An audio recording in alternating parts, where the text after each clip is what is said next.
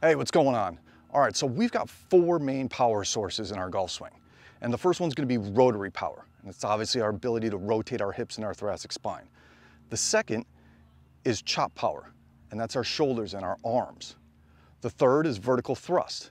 That's obviously our legs and our ability to create ground reaction forces. And the fourth, which is often forgotten about, is our wrist power. So our ability to hinge, flex, extend our wrist is what determines how well we transfer that power that we've created from the ground through our body and onto the club. So I'm going to show you 5 wrist mobility exercises that'll help you create a better wrist hinge and transfer that power onto the ball. All right, so whether or not you call this wrist hinge or this wrist hinge, I'm going to show you mobility and strengthening exercises for each one of those movements. So to clarify, this is going to be wrist flexion, wrist extension, radial deviate, ulnar deviate. So now depending upon where you are in your swing, your wrist will go through all 4 of those motions. Now for the most part, your lead wrist is going to be in flexion and your trail wrist will be in extension. Radial deviation at the top here in your trail wrist, ulnar deviation as you come into contact. That's just a very general statement of how your wrist will move throughout your golf swing. All right, so the first exercise is going to be a wrist car or controlled articular rotation. So what we're going to do is we're going to work on just creating that range of motion within our wrist. So all I want you to do is sit up tall, arm by your side, 90 degrees, hands supinated, so palm up. Fingers together, fingers extended, so nice long hand. All you're going to do is you're going to move your wrist inward, which is ulnar deviation, and then we're going to circle around up into flexion, all while maintaining that flat, straight hand out to the side, or radial deviation, and down into extension, and around. Again, real slowly, trying to fight through the range of motion, trying to make that circle a little bit bigger each time around. And then we'll go the other direction. So radial deviate, flexion, ulnar deviation, and extension. This whole time you want to kind of pretend that you've got a glass of water here. So you want to keep your forearm in this position the entire time. Really just focus on creating as much range of motion as possible in that wrist. All right, so the second exercise is going to be a radial deviation isometric exercise. And I'm going to use a golf club. If you've got a hammer, baseball bat, a dumbbell will work. And all we're going to do is sit tall, 90 degrees, arms down by your side, scap retracted so that your shoulder is stable. And the further I hold the club or bat or hammer away from the head, the more difficult this exercise will be. So this will be the most difficult. This will be easier in this position. So I'm just going to have this down by my side, and we're going to radial deviate or bend our wrist forward or upward. And we're just going to hold this position for 20 to 30 seconds in this isometric contraction.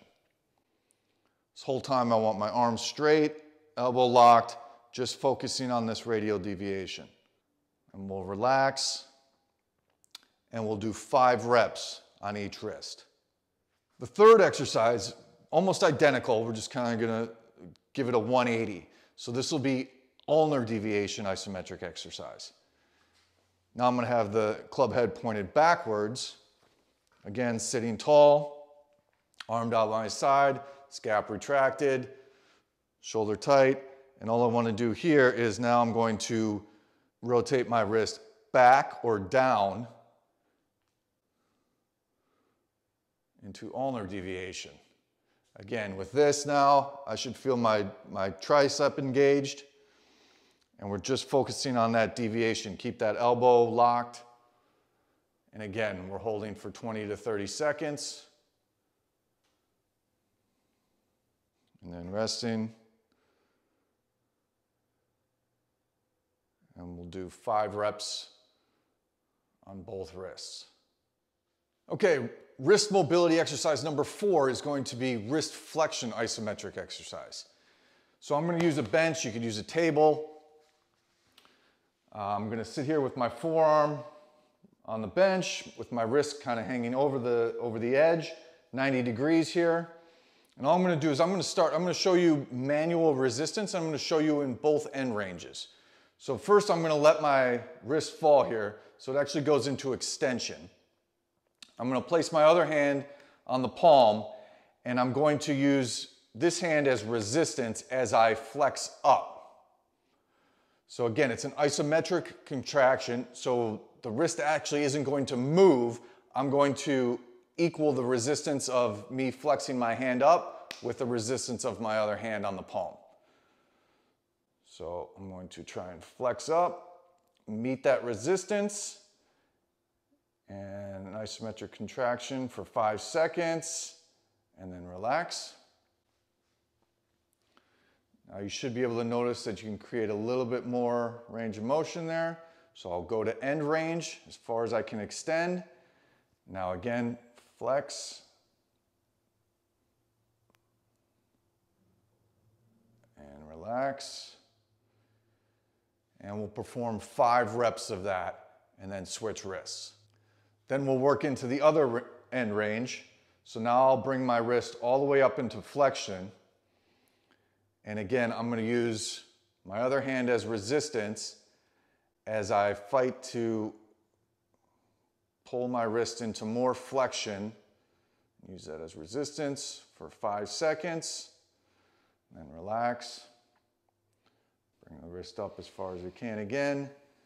Again, fight to hold that. Relax. And again, we'll perform 5 reps on each side. Okay, the last exercise is going to be the wrist extension isometric exercise. So just like the flexion, although now we're going to turn our forearm and our hand over or pronate. And for this, I'm going to show you a different variation. I mean, this could obviously also be done in the flexion exercise by holding here, but I'm gonna use a band. You can also use a small dumbbell. Forearm's gonna be in the same position, but now it's pronated. And all we're going to do is extend our wrist up, and we're gonna hold this position for 20 to 30 seconds. Okay, there shouldn't be a lot of tension in the shoulder. It should all come from the wrist here and extending as far as you can and holding. And then again, like the flexion exercise,